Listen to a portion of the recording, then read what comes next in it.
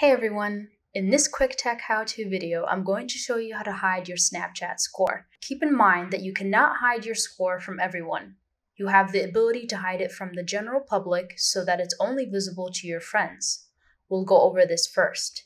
You also have the ability to hide your score from a specific friend or friends. You can hide your score to the general public by first opening up your Snapchat app. Click on your Bitmoji icon on the top left corner, then click on the settings icon on the top right corner. From here, find the Contact Me setting, which is found under Additional Services on an Android. Change this setting from Everyone to My Friends. You've now hidden your score from the general public.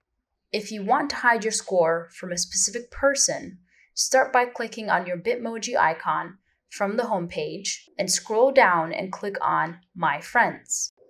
From here, click on the Bitmoji of the friend you want to hide your score from. Then, click on the ellipses on the top right corner.